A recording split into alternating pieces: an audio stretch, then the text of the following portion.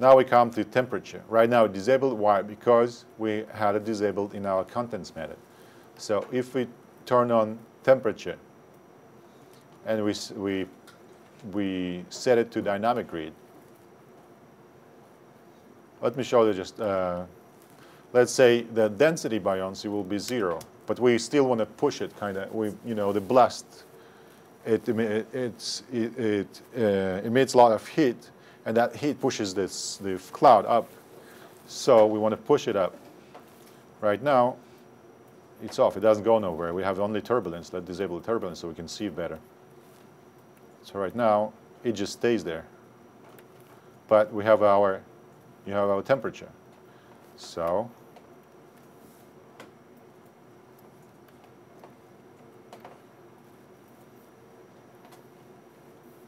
let's disable temperature for now.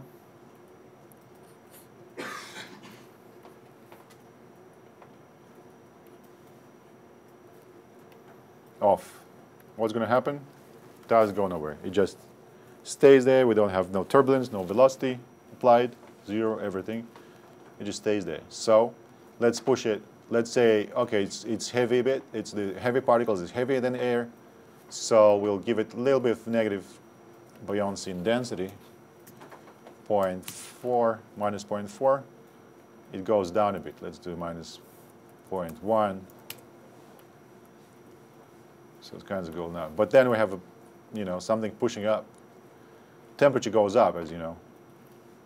Cold air goes, hot air rises. That's how we get wind. So we set it to dynamic grid, and then our temperature, we give it positive buoyancy.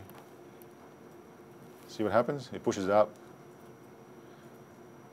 The particles, real life particles. The voxels want to go down, but you see, it still goes down on the edges. But the temperature want to push them up. So the same thing here. We can dissipate the temperature and we can diffuse. Dissipation means it will go off quicker. Diffusion, it will mix inside the container. Turbulence, same thing. We can add some turbulence to you can see that's only temperature. That's how temperature affects our fluid. And we see it dissipates too fast, so it doesn't push it up. That's for temperature. Then we have our fuel.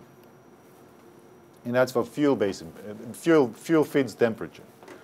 So if you temperature will dissipate, but if you add some fuel, it will go and still keep it burning, as we see in the previous method. Color. Let's disable temperature.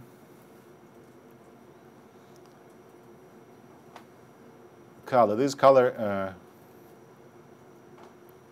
Where is that color method?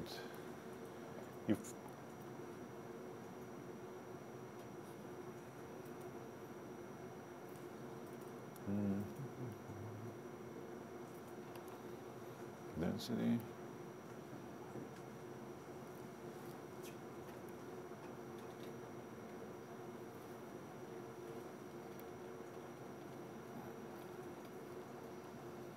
Where's that color method?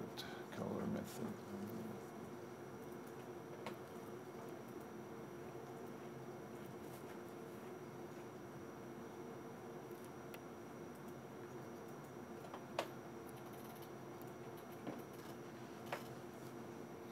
Well, I'll keep it for later but it's not that useful. You basically can emit color from the emitter and then key it, and it will have. Let me show you. I have a scene for that here. Color methods, fluids, intro, color.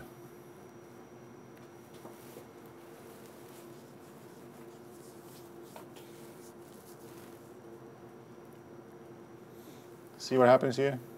We have a color, we have a emitter. We have emitter emitting color, and then this color. Yeah, you can see fluid attributes, and it says emit fluid color in the emitter itself, not in the container, the emitter. If you select the emitter, you see you have emitter attributes, and in this case, you see it's emit fluid color, and the color is keyed. So we have value of color is, that's why it changes the color while emitting constantly. You can, it's not very realistic, but you can achieve all kind of abstract effects, and you do that sometimes. So that's color. If emit fluid color, and then we'll see if we see fluid shape. Yeah, and this one became enable. So you have color dissipation, color diffusion. You can make diffusion and mix them. That's where the colors will mix with each other, as you see. And you can make them dissipate faster. So just gone right there.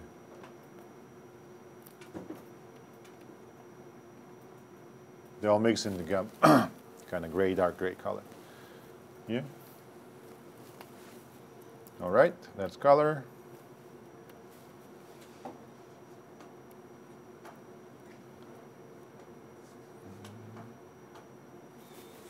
Okay, you can also have a, which is very,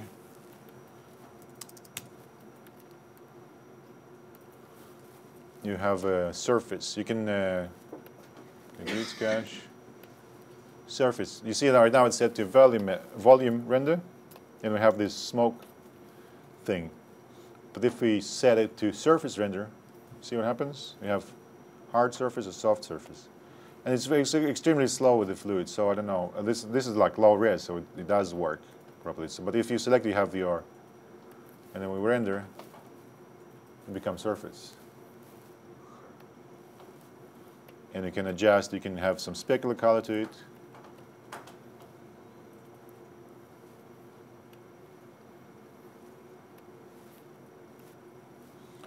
Okay, let's go back to volume. Environment, that's for the surface environment. See when you click there, you have the environment tab, but we don't need it right now.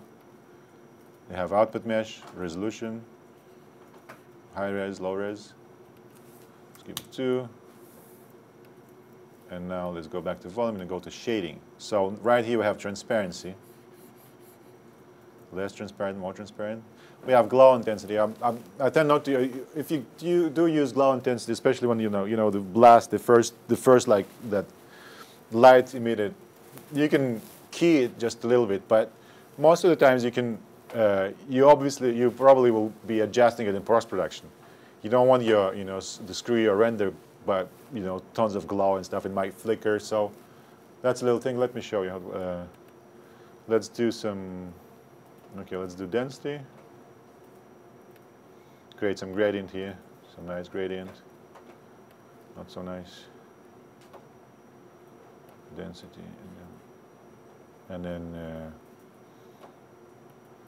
okay, we don't have temperature. Let's do emit some temperature here. Temperature, dynamic grid. So we'll have some temperature, and we'll set our incandescence. Well, that's ugly.